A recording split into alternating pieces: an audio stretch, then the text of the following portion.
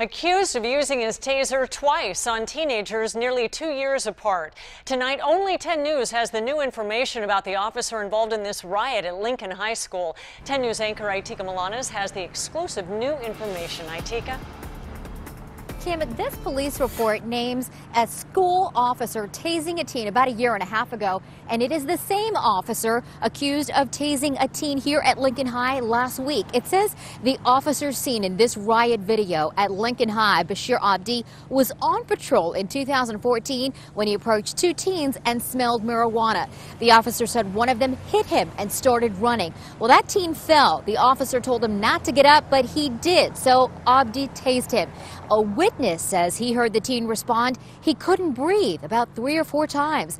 I just talked to a man who tried to help that officer catch the teen and broke his leg doing so. Yeah, I find it interesting that in my encounter, he was actually fighting with a student.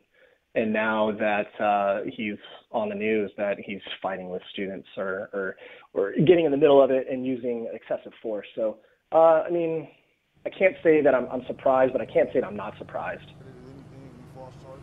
Officer Abdi is accused of tasing the 16-year-old son of a well-known local rapper during last Friday at Lincoln High. Police now have new surveillance video of that fight, apparently showing the teen jumping on the officer from behind. The school district wants it released. It could lead to a felony charge against the teen for assaulting a police officer. We're live at Lincoln High tonight. Itika Milanes, 10 News. Clearly a chaotic scene. Thank you, Itika.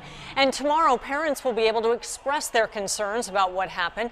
The SD Unified Board will meet at 5 p.m. to discuss the brawl, and those who show up can speak in front of the board before they have their closed-door session. 10 News will be at the meeting. We'll let you know what happens.